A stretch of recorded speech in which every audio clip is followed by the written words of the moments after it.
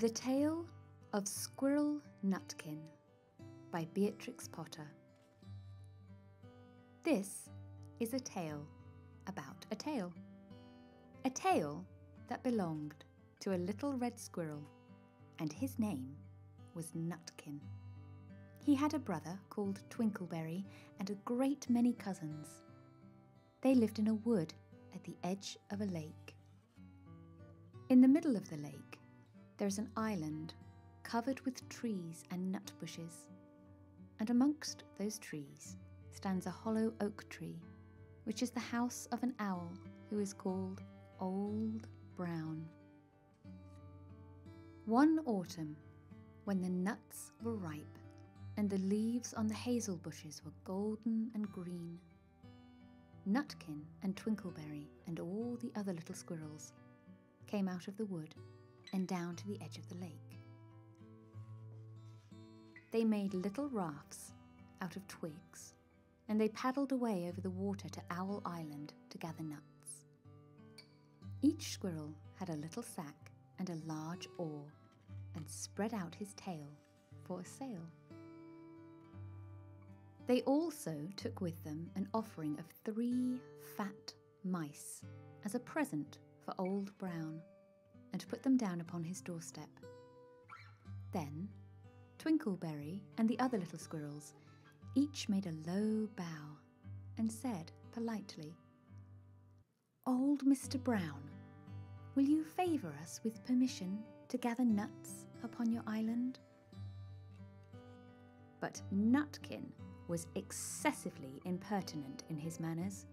He bobbed up and down like a little red cherry, singing, riddle me, rot-tot-tote, a little wee man in a red, red coat, a staff in his hand and a stone in his throat. If you tell me this riddle, I'll give you a groat. Now this riddle is as old as the hills. Mr. Brown paid no attention whatsoever to Nutkin. He shut his eyes obstinately and went to sleep. The squirrels filled their little sacks with nuts and sailed away home in the evening. But next morning they all came back again to Owl Island, and Twinkleberry and the others brought a fine fat mole and laid it on the stone in front of Old Brown's doorway and said, "Mr. Brown, will you favour us with your gracious permission to gather some more nuts?" But Nutkin, who had no respect, began to dance up and down, tickling old Mr. Brown with a nettle and singing, "Old Mr. B, riddle me ree, hitty-pitty within the wall, hitty-pitty without the wall. If you touch hitty-pitty, hitty-pitty will bite you." Mr. Brown woke up suddenly and carried the mole into his house. He shut the door in Nutkin's face. Presently, a little thread of blue smoke from a wood fire came up from the top of the tree, and Nutkin peeped through the keyhole and sang, "A house full, a hole full, and you cannot gather a bowl full." The other squirrels searched for nuts all over the island and filled their little sacks.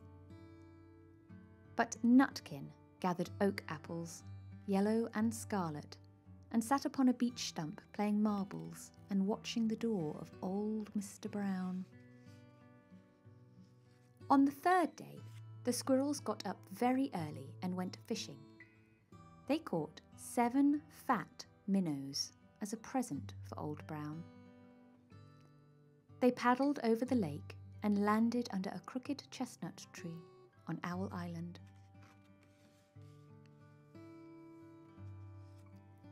Twinkleberry and 6 other little squirrels each carried a fat minnow. But Nutkin, who had no nice manners, brought no present at all. He ran in front, singing, The man in the wilderness said to me, how many strawberries grow in the sea? I answered him as I thought good, as many red herrings as grow in the wood. But old Mr. Brown took no interest in riddles, not even when the answer was provided for him. On the 4th day, the squirrels brought a present of 6 fat beetles, which were as good as plums in plum pudding for Old Brown. Each beetle was wrapped up carefully in a dock leaf, fastened with a pine needle pin. But Nutkin sang as rudely as ever, Old Mr. B, riddle me ree, flower of England, fruit of Spain, met together in a shower of rain, put in a bag tied round with a string. If you tell me this riddle, I'll give you a ring. Which was ridiculous of Nutkin, because he had not got any ring to give to Old Brown.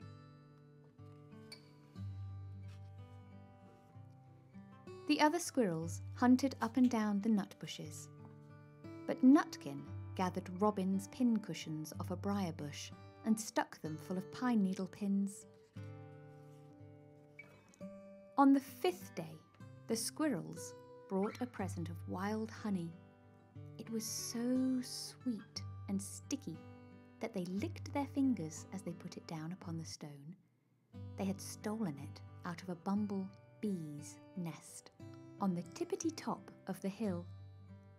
But Nutkin skipped up and down, singing, hum-a-bum, buzz-buzz, hum-a-bum, buzz. As I went over Tipple-Tine, I met a flock of bonny swine, some yellow-nacked, some yellow-backed. They were the very bonniest swine that ever went over Tipple-Tine. Old Mr. Brown turned up his eyes in disgust at the impertinence of Nutkin, but he ate up all the honey. The squirrels filled their little sacks with nuts, but Nutkin sat upon a big, flat rock and played ninepins with a crab apple and green fir cones. On the 6th day, which was Saturday, the squirrels came again for the last time. They brought a new laid egg in a little rush basket as a last parting present for Old Brown. But Nutkin ran in front, laughing and shouting, Humpty Dumpty lies in the beck, with a white counterpane round his neck. 40 doctors and 40 wrights cannot put Humpty Dumpty to rights. Now old Mr. Brown took an interest in eggs. He opened one eye and shut it again, but still he did not speak. Nutkin became more and more impertinent. Old Mr. B, old Mr. B, hickamore, hackamore on the king's kitchen door. All the king's horses and all the king's men couldn't drive hickamore, hackamore off the king's kitchen door. Nutkin danced up and down like a sunbeam. But still Old Brown said nothing at all. Nutkin began again. Arthur O'Bower has broken his band. He comes roaring up the land. The King of Scots, with all his power, cannot turn Arthur off the bower. Nutkin made a whirring noise to sound like the wind, and he took a running jump right onto the head of Old Brown. Then all at once there was a flutterment and a scufflement and a loud squeak. The other squirrels scuttered away into the bushes. When they came back, very cautiously, peeping round the tree. There was Old Brown, sitting on his doorstep, quite still, with his eyes closed as if nothing had happened. But Nutkin was in his waistcoat pocket. This looks like the end of the story, but it isn't. Old Brown carried Nutkin into his house and held him up by the tail, intending to skin him. But Nutkin pulled so very hard that his tail broke in two, and he dashed up the staircase and escaped out of the attic window. And to this day, if you meet Nutkin up a tree and ask him a riddle, he will throw sticks at you and stamp his feet and scold and shout, "Cuck, cuck, cuck,"